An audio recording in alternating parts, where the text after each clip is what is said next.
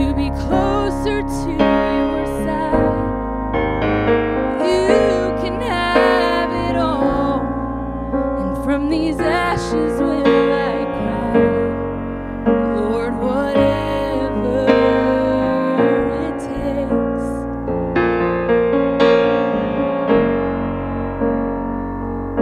I know your ways are not my ways. You bring beauty out of pain, and you are working things for good, just like you promised that you would. If you never move me from this place, you are still worthy of my praise. So I'll choose to bless your name when you give, and even when you take. Oh, if this is what it takes to keep me in your will, then I will be content, and I will praise you still. If this had to come to be closer to your side, you can have it all, and from these ashes will I cry, Lord, whatever it takes.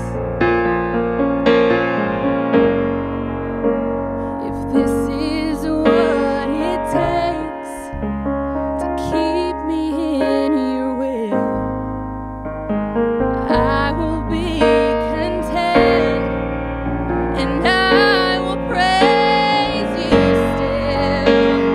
If this had to come to be closer to your side, you can have it all, and from these ashes will I cry, Lord, whatever it takes.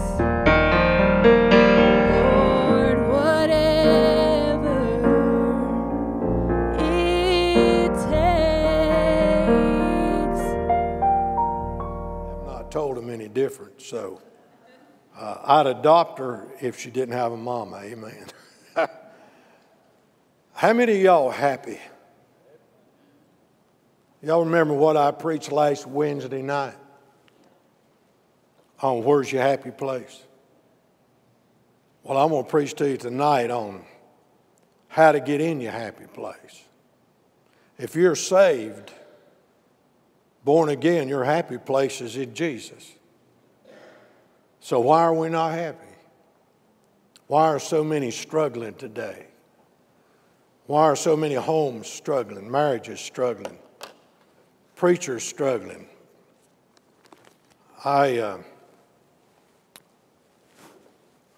I've been doing this for 46 years. And I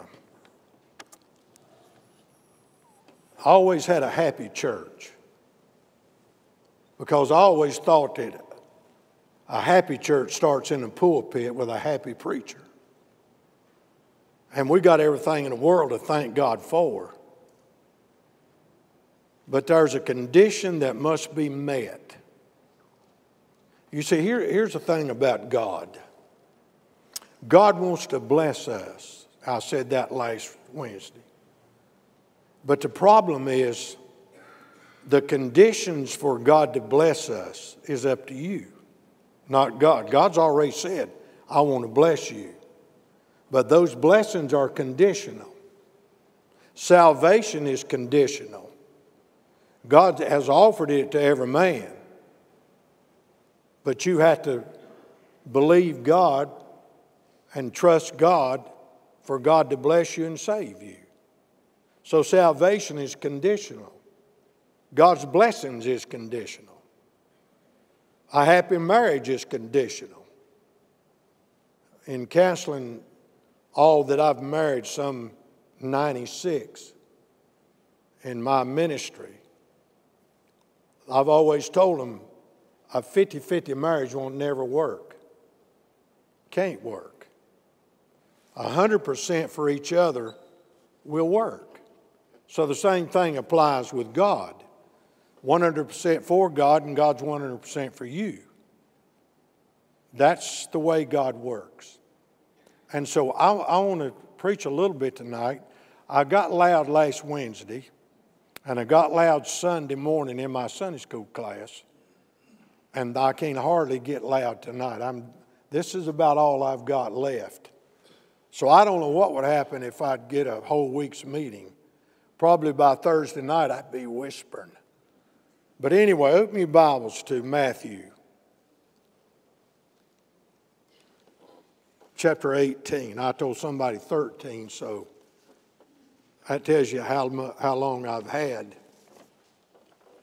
Shannon was right. I called him today and I said, has Jason called you? He said, no.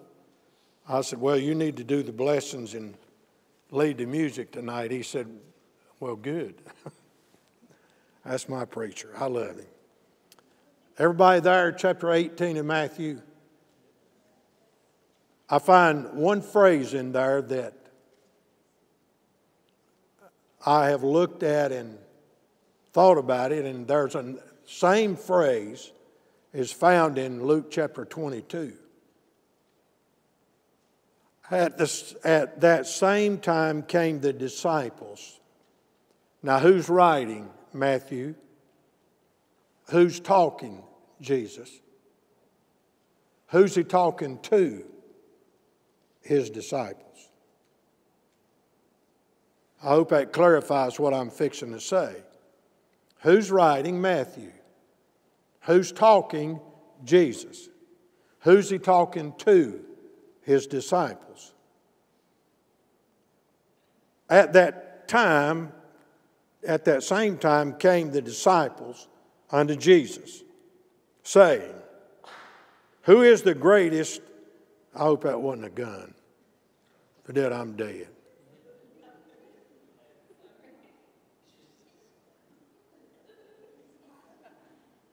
It sounded like a gun, didn't it? I started to reach up here and see if it hit me. Oh, Lord, that's scary, man. And you don't never know what's going to happen in church. I mean, they can kill you.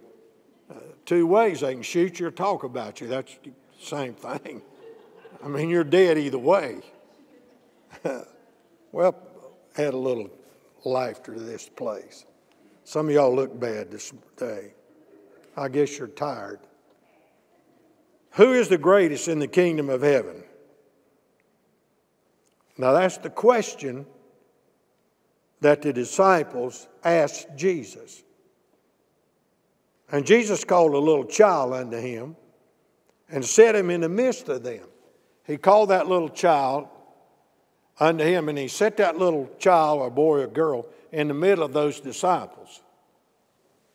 And he said, when you see that verily in the Bible, that's like a railroad crossing. Stop, look, and listen, because God's fixing to say something. Verily I say unto you, except ye be converted. Now, who's writing? Matthew. Who's talking? Who's he talking to? What's he talking about? There's the problem. Except you be converted.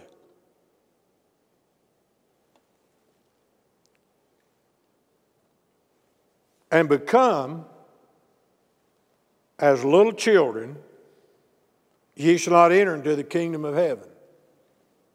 Whosoever therefore shall humble himself as this little child, the same is greatest in the kingdom of heaven.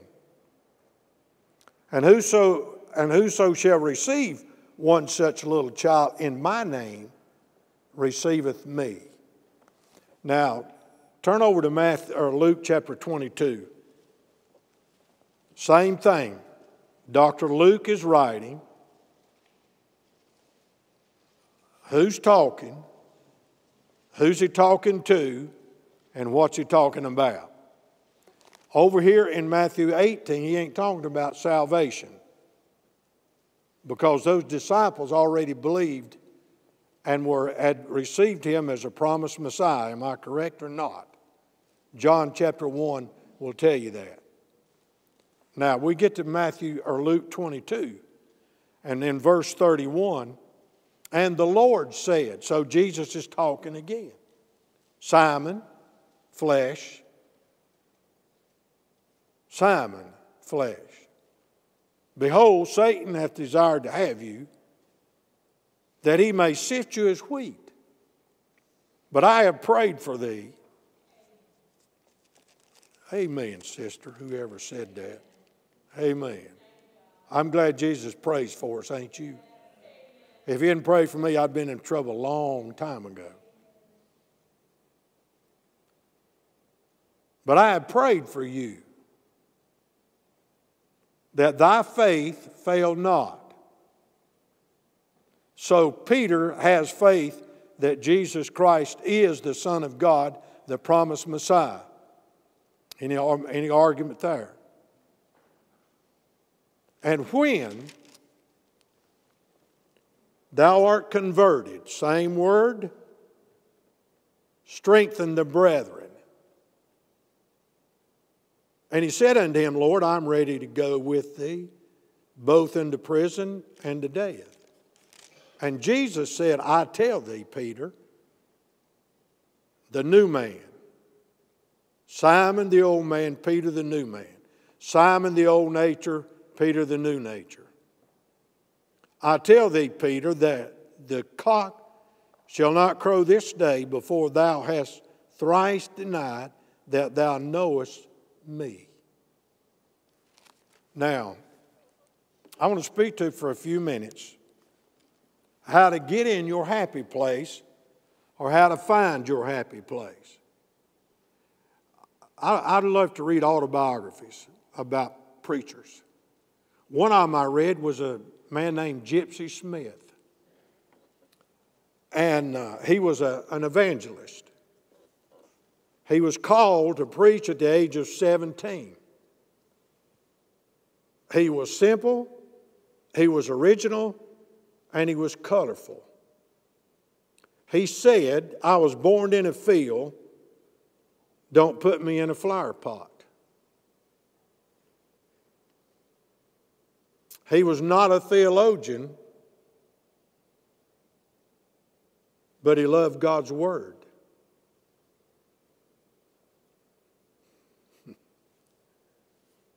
He loved flowers, but not botany. Salvation, but not theology. And was advised when he used to try to sing, was told to sing from his diaphragm. Gypsy replied, he didn't want to sing from his diaphragm, he wanted to sing from his heart. That's what I told my choir. I used to sing and add words with a choir, and I'd be just singing, and I'd just keep right on. They're supposed to go somewhere else, and I was adding words. So somebody told me one time, just sing the words that's there. I said, no, it sounds better the way I'm singing it. And that's exactly what Gypsy Smith was saying. When they told him to sing, I didn't even know you had one of them till I had throat surgery. And then Dr. Bogert said, speak from your diaphragm. I said, what is that? She said, way down here and not up here. So he was quite a man. And they was asking one time, said, Gypsy, what is the secret to your freshness and vigor and joy? And he said, I have never lost the wonder of God in me and living for Him. Now I want to tell you what triggered this message that I preached in 1982. We moved to Tennessee, and Deborah was just a little bitty thing, and I'd planted a garden. And she had seen me praying over that garden. And I'd pray, Lord, I want potatoes, green beans, cucumbers, tomatoes, peppers, and all that stuff. Well, Deborah was out there in the garden one day, and she hollered, Daddy, Daddy, said, tubercumber, tubercumber. What she found was a little cucumber about that big. And that thrilled that young lady to death. She got all excited over a tubercumber. How many of y'all ever got excited over a tubercumber? Amanda's here tonight. She sent on Facebook and had a picture there, my happy place. And you know where she was at? In her garden. And I told her I better get a mater. That's a tomato, by the way. I said, I better get a mater from your happy place. She said, I promise you. So if she don't, when Jason gives an invitation, she's come up here and repent and get right with God and go get me a mater, all right? Say amen, Amanda. All right. Now, Brad tried to tell me I planted that garden. I said, don't make no difference, it's hers, because it's her happy place. So I want to talk to you about how do you get to your happy place. Gypsy Smith, when they asked him, said, I've never lost the wonder of God and living from Him. You see, Gypsy Smith had the heart of a child because he never lost the wonder of God.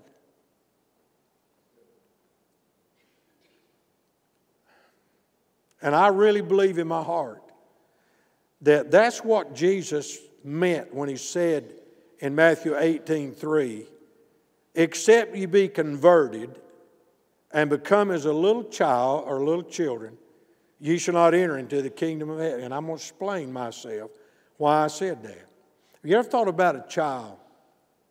I watch you mamas fret and worry because your little ones is playing on that thing out there in front of the church.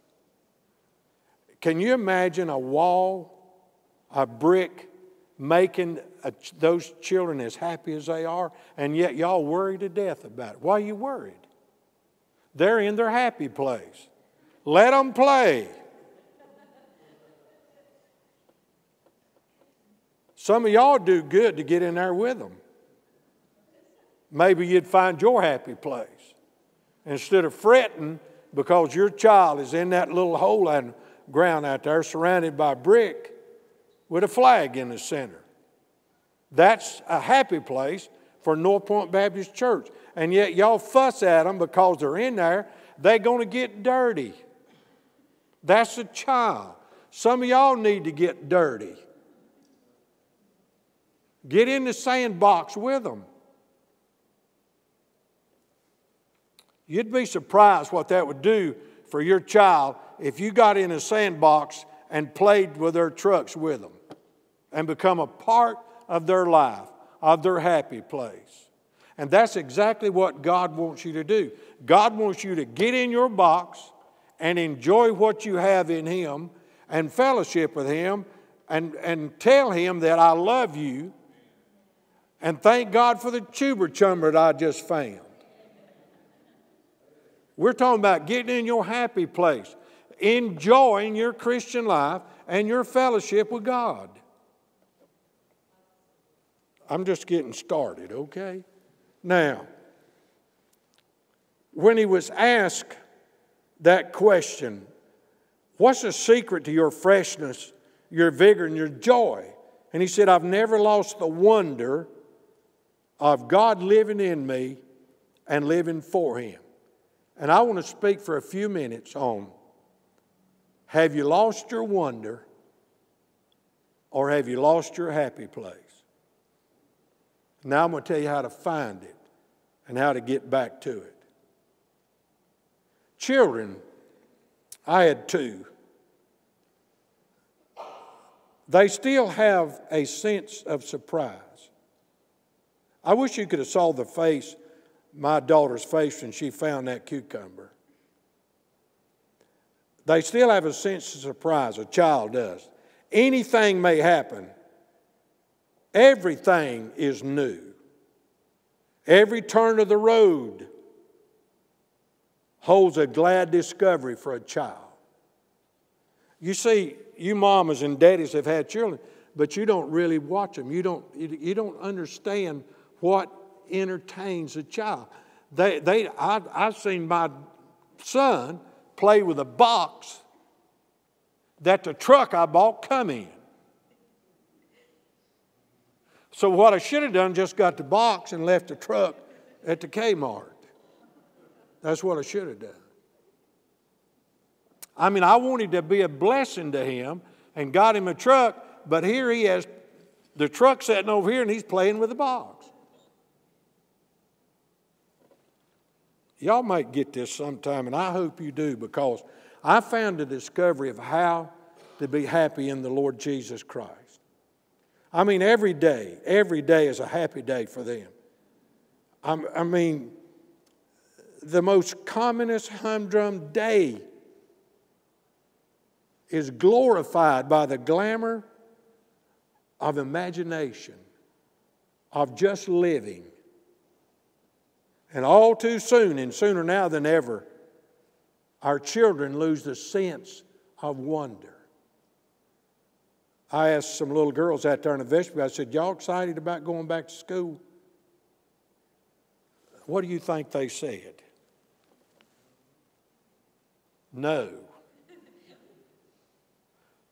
I mean, I was excited about going back to school. Now, I wasn't excited about staying in class, but I was excited about going back to school because that's where all my friends was at. That's why I'm excited about coming to church. Amen. Come on now. That's why I'm excited about coming to church. You know why? Because this is where the only friends I've got is in churches that I've pastored and in Haynes Baptist Church. Some of y'all need to get your hands out of your pocket and shake hands with somebody and say, I'm Larry Walker, who are you? And they'll tell you their name, some maybe reluctantly, but they'll tell you. And so, well, I just want to tell you that I appreciate you. I tell Taylor that every time she comes to the rescue mission, it's that one time, and I ain't got over that yet, but anyway, she comes to the rescue mission and sings. Every time I ask her every time we go down there, are you coming to the rescue mission to sing? You know why? Because she's a friend of mine. And I love to hear her sing because God's using her to do that. God can use you. You say, well, I don't have no talent. God give you one, you got enough sense to get out of the rain.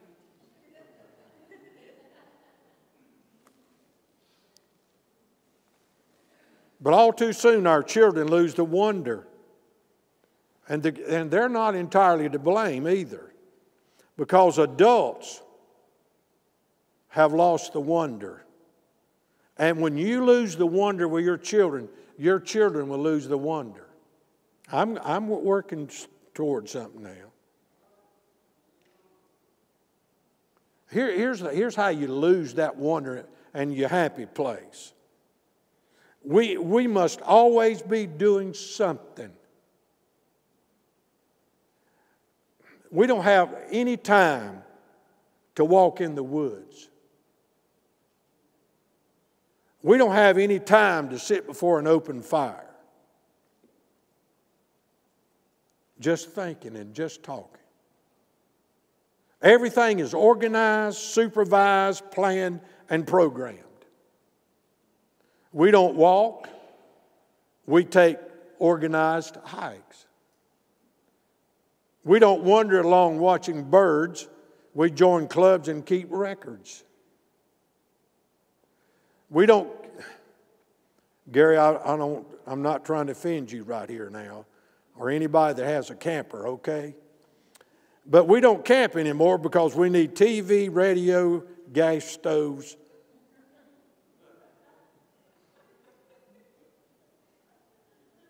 Michelle, I'm telling the truth, ain't I? And we got to pull it with a big truck. If it's hot, we got to have our air conditioner on. If it's cold, we got to have the furnace on. And that's the way we camp. Well, that's not camping. Camping's living in a tent with skeeters and varmints and bugs. That's what camping. I camped for 4 years in the Marine Corps. I'm working to something now. Y'all just stay with me. We lose the wonder in the work of it. Here's what church reminds me today. Ephesus was probably had one of the greatest churches in the New Testament. And Jesus, writing unto that church, said this, unto the angel of the church of Ephesus, write. John's writing. What's he writing about? A church.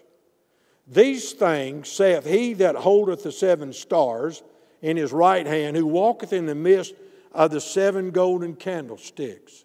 I know thy works, and thy labor, and thy patience, and how thou cannot bear them which are evil.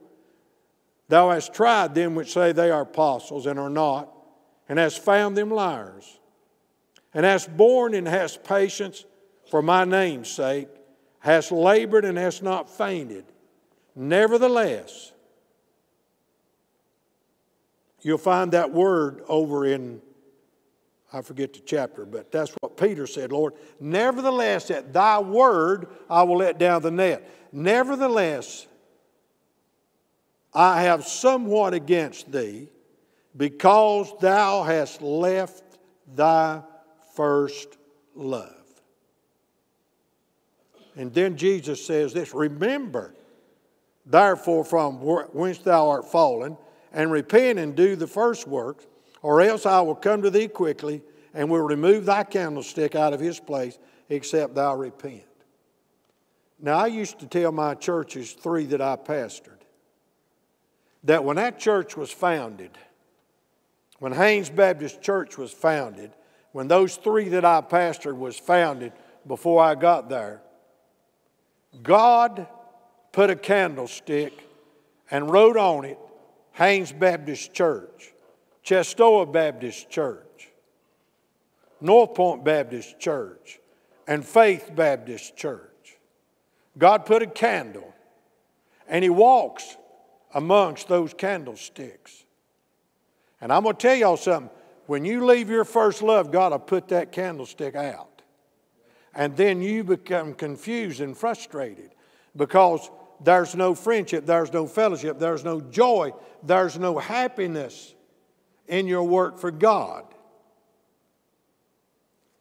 And I wrote some things down years ago. Now that's my introduction. Now we're going to talk about our Christian experience. What should be a life of faith, working by love, listen to me, becomes high pressure religious activity, programmed, planned, and organized. A childlike Christian does not lose the wonder. And there ought to be in every child of God a sense of surprise, a glad expectancy, because this is my Father's world, and anything can happen as long as me and God are happy together. Amen, Terry. Bless God, somebody's listening. We should live on the miracle level. What are you talking about, preacher? Several years ago when I was at Faith, I was diagnosed with a 5-centimeter aneurysm just above the aorta vein that splits and runs down both legs. My doctor told me, he said, this will be a 16-hour surgery. And he said, I'm going to cut you from here all the way to your groin. I'm going to take your whole insides out. And he said, when I take pressure off of that aneurysm, if it ruptures, you'll bleed out before I can do anything. I was scheduled for surgery on Tuesday. Sunday night, one of my deacons called me out and said, "Preacher, God has put on my heart to anoint your head with oil. Do you have the faith to believe that God can heal you and do a miracle in you?" I said, "If it's His will, yeah." So he called all the deacons on this side and our wives on the other side. And we prayed. And Harold took that bottle of olive oil. Now, folks, I'm not lying to you. I'm fixing to tell you what happened. When he dipped his finger in that olive oil and put it on my head, all of a sudden, it's just like warm oil went from my head and come out the bottom of my feet. Monday, I went to pre-op. And the doctor said, "We're going to do a CT scan before we operate." I did a CT scan and something unusual happened. They sent me back to do a thing you ladies do, a sonogram, is that what it's called? See if you've got a baby or not. Is that what that's called? Okay, that's what they were going to do. Because he told me, said, motioned me over, I said, "Here's what a 5-centimeter aneurysm looks like." And I said, "Well, I guess we're going to have surgery." He said, "But that ain't yours." He said, "Here's yours," and ain't nothing there. But he didn't believe that. He sent me back there, and I laid on my tummy back, and them ladies put some sticky stuff on me and run that thing over, and that nurse just shook her head. Called another lady over, and she did the same thing. She shook her head, and she looked at me, and she said, "Preacher, we don't say nothing." Well, there's a black lady standing to my right, and she jumped about a foot in the air and said, "God has healed that preacher." I say live on the miracle level. Nothing is impossible with God. I don't care what you're going through. And I've been through it here in the last 7 months of my life. And I'm not saying I had faith like I should all the time. But you're looking at a miracle that I can even walk today because Dr. Brandt said I probably never would walk. And so, anything can happen. If God be for us, who can be against us? If you look in Luke 22, God told Peter, said, "Peter, the devil wants you, and he's going to sift you. Simon, Simon, behold, Satan hath desired to have." That's what he wants. He wants your joy. He wants your happiness. He wants your peace. Anything that he can make you miserable, that's what he wants. And if you start talking to him, he'll take it every time. And he won't give you nothing back. God don't take anything but gives you everything. Amen. Count your blessings. Count them one by one.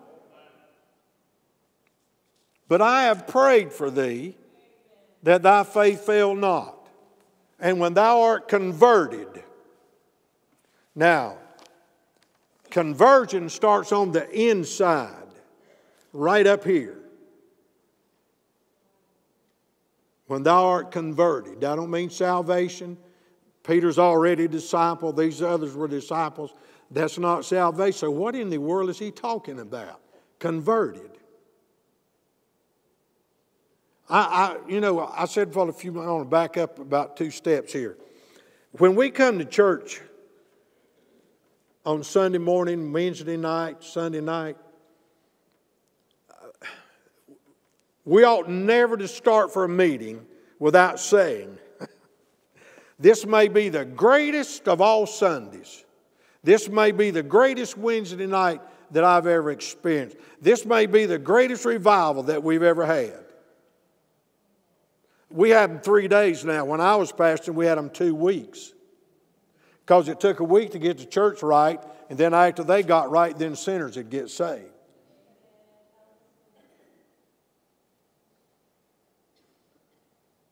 We get used to being a Christian. I'm going to rephrase that. We get used to being saved. We lose the wonder of it. We take it for granted, and when you do, you lose the wonder of it. And there is nothing under the sun, and I wrote this down. There's nothing under the sun that can be more dry, more flat, more tedious, more exhausting, more burdensome as Christian activity without the wonder of it. Are y'all listening to what I'm saying? When you get up here to sing, smile a little bit. When you come through the doors of the church, smile a little bit. You all don't feel like it. Well, tell God about it and you'll feel like it. Some of y'all come in and I work just like y'all. I pastored a church, every one I hadn't worked. I was tired on Wednesday, but before I come into church, on the way there, I'd say, Mama, this is going to be the greatest Wednesday night we've had at Faith Baptist Church. And you'd be surprised, some Wednesday night I didn't even get to preach. Like some of y'all Sunday night probably felt like testifying, but you didn't do it. I had a lady at Faith. One night, I knew I could see it all over her. I was sitting up there in the chair. Man, God was all over her, and she grabbed her mouth to keep from shouting. And I called her out on it. I called her name. I said, "You're supposed to shout it tonight and didn't do it, wasn't you?" She said, "I did. I was." I said, "Well, the next time, let her rip. Don't worry about me. I can handle it." Oh, hallelujah. Nothing. I mean,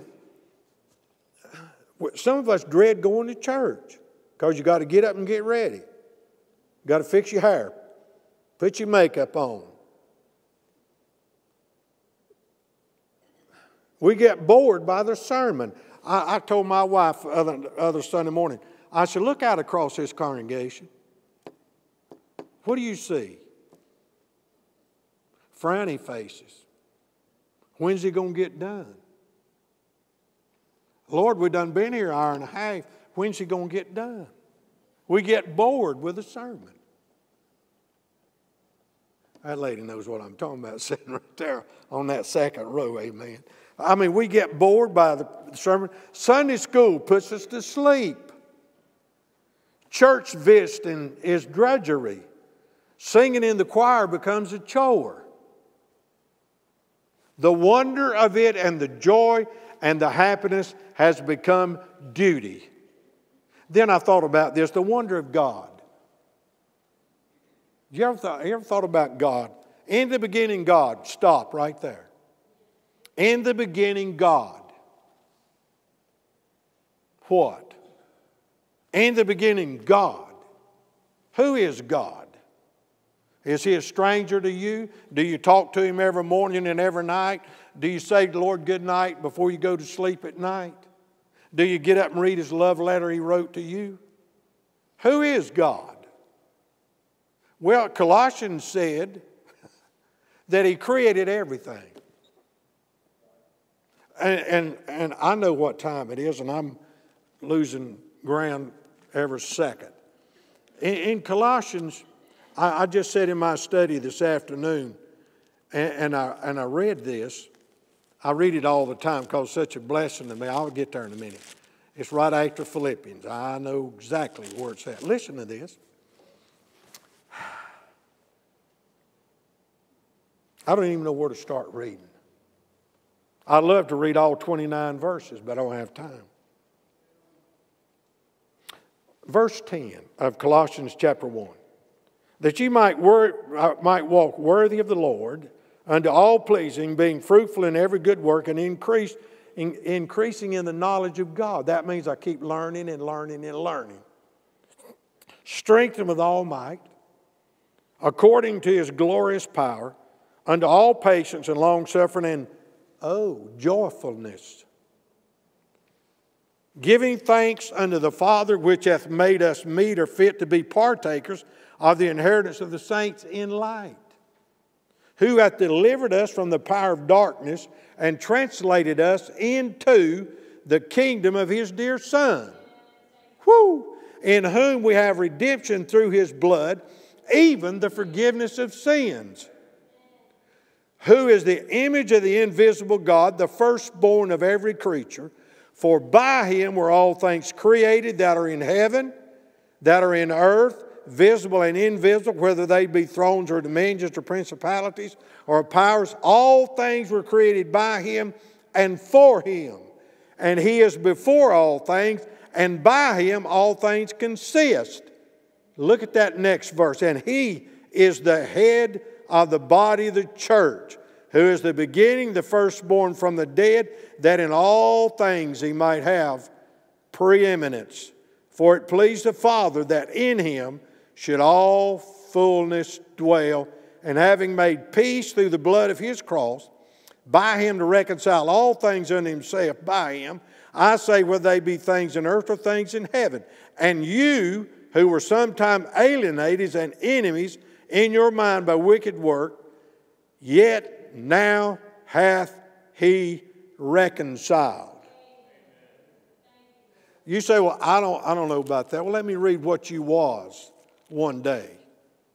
And you hath He quickened, who were dead in trespasses and sin, where in times past ye walked according to the course of this world, according to the prince of power of the air, the spirit that now worketh in the children of disobedience. For by grace are you saved through faith, and that not of yourself is a gift of God, not of works, lest any man should boast. For we are His workmanship, created in Christ Jesus unto good works, which God hath before ordained that we should walk in them. Now God said that. The one that spoke everything into existence is my Heavenly Father. So I should, first of all, find my happy place in God. Not in Jason, not in me, not in your wife or your husband, but in Him. Number two, the wonder of your salvation. Have you ever thought about that? You were dead in trespasses and sin. And God loved you. You had cursed Him like I did. You had committed a lot of things that wasn't right, but yet He still loved you. And still does. That by grace through faith we're saved. And look at, and whosoever will may come, which included me on that Sunday morning on August the 19th, 1963. He included me. Whosoever will, I don't care what your pedigree is, where you come from, how rich you are, how poor you are, how bad you've been, how good you've been. We're all sinners saved by the grace of God. Whosoever will may come.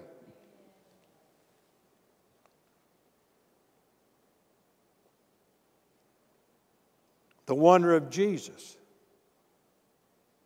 The Alpha and Omega became man and laid down His crown and took on the form of a man and was born in a virgin's womb, lived there 9 months and was born in Bethlehem.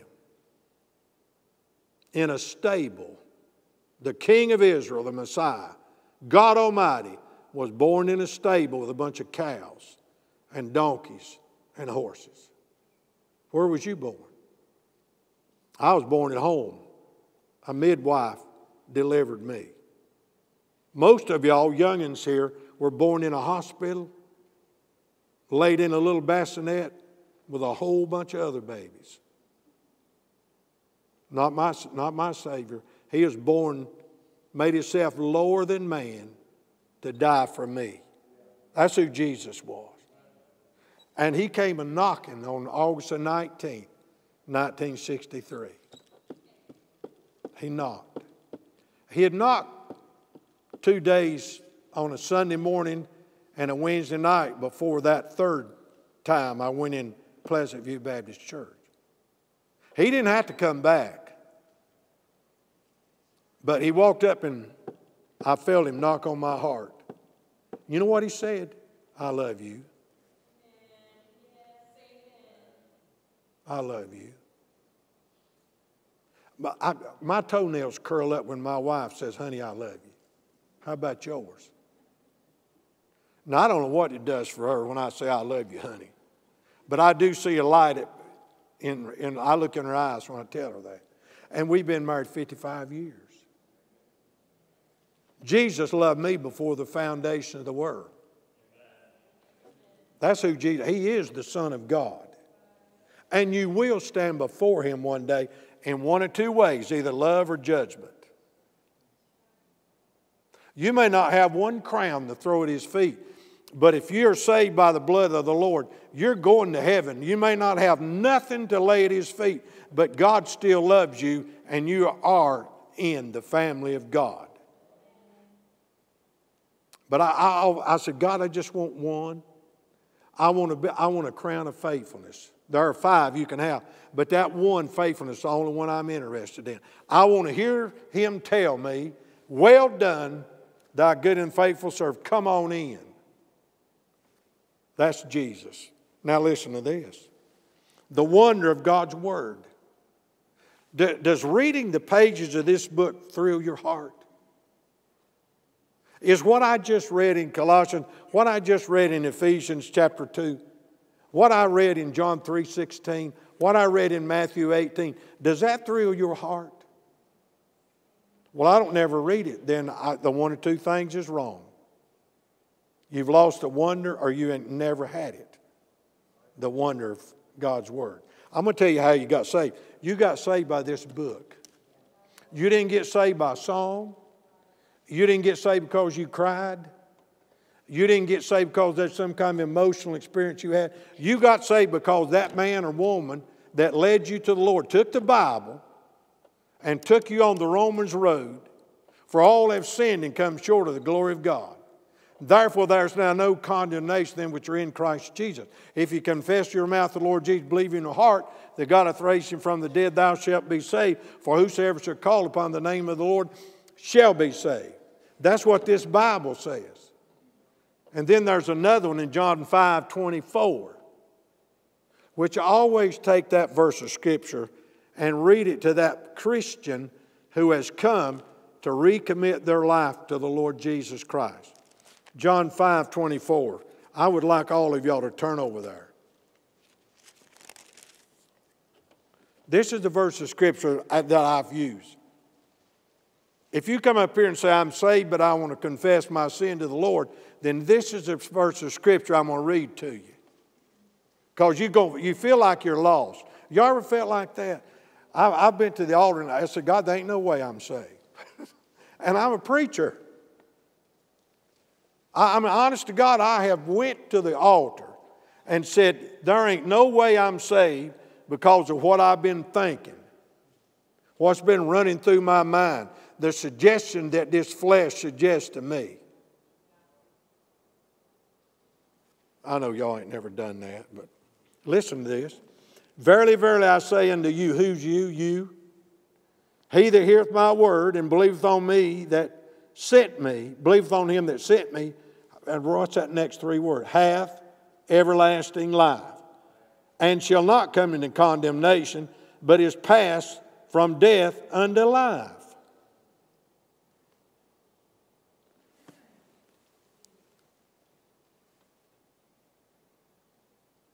I can't come into condemnation. Now, God might convict me of sin and wrong, but He ain't going to condemn me. Can't condemn me. Because if He does, He's got to condemn His Son. Amen, Shannon. The blood mark, that's all God's looking at. Amen. And it's all, I don't know where He put it. I know it ain't on this red muscle that's pumping blood through my veins, but I have a blood mark on me.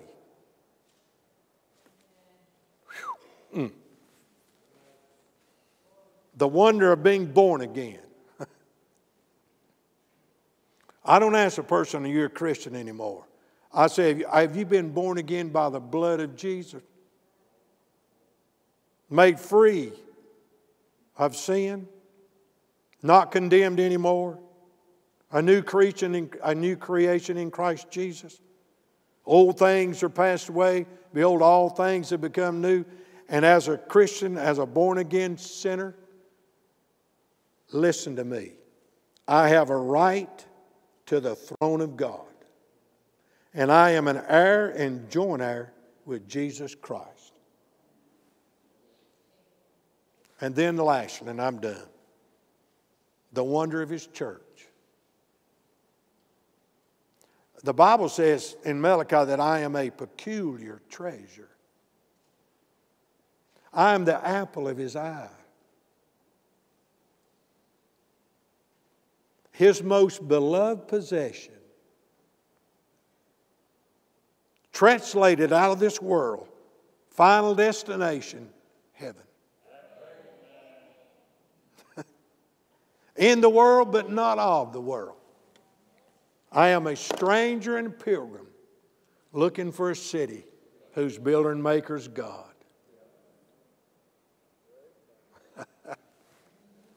This ain't my home, folks.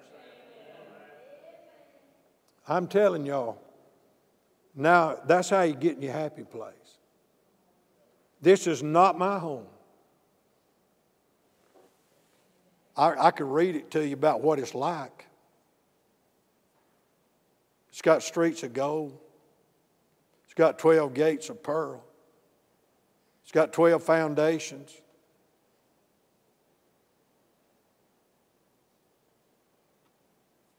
Ain't no sin going to enter. Ain't no night up there. Because He is the light. Destination heaven. Mark me. I already got my ticket.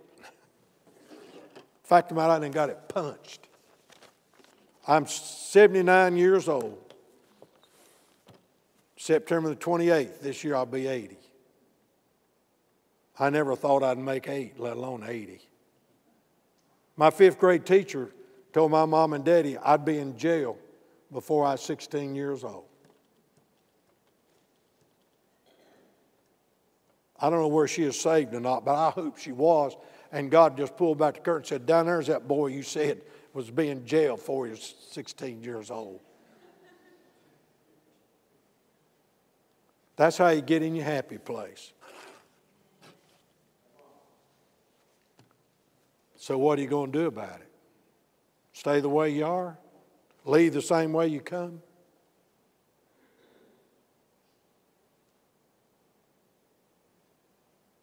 I'm not. If I ain't right when I come through them doors, I'm going to be right before I leave. Matter of fact, I'm going to get right before I even come over here. I had a little talk with Jesus in my study this afternoon. I said, God, I ain't much, but you said I'm worth all the world's got to offer. You told me in your word that I'm a prized possession because you sealed me until the day of redemption. You wrote my name in the Lamb's Book of Life, and there ain't nobody can remove it.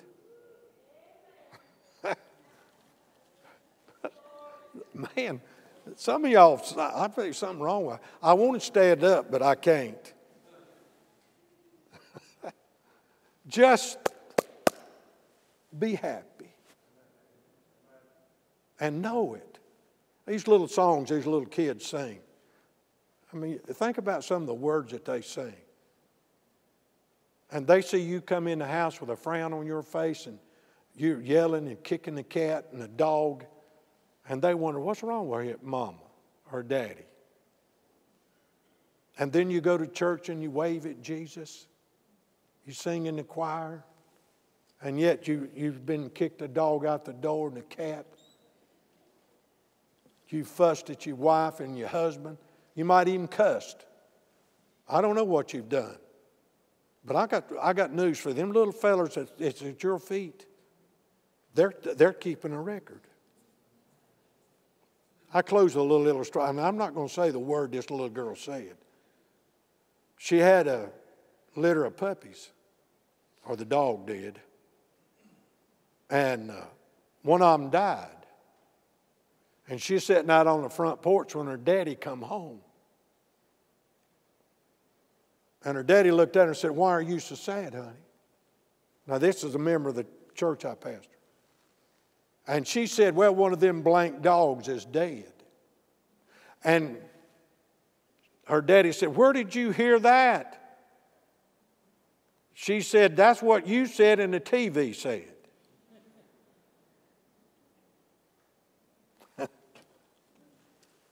I'm going to give an invitation. Y'all can leave the same way you come. I don't have to live with you, but I have to live with me. And that woman sitting back here on the back row in that purple thing she's got on, I got purple too, amen. I even put a tie on. Y'all see that? I thought I'd act like a preacher today. Well, I got some of you laughing, some of you ain't. It's like your face is froze. Father, I love you.